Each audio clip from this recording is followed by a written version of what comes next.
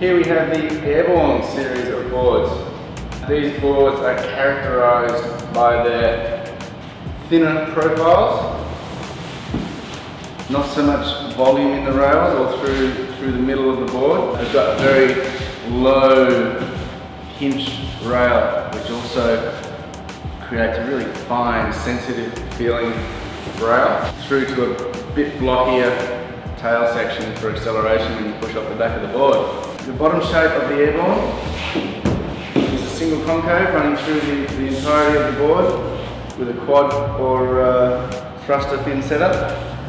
The single fin provides acceleration through the centre of the board with a flatter rocker, whilst also producing lift, but then that provides and gives rail curve for when you're on rail, giving the ability to turn tightly on rail.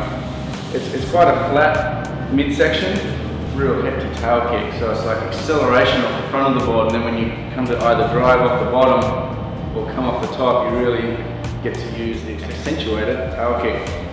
Great for small, mushy to sort of chest to head high waves, provides a lot of acceleration, a lot of squirt, good projection up into the lift, and generally a lot of fun for medium to average conditions. They come in a 7.4 by 28.5.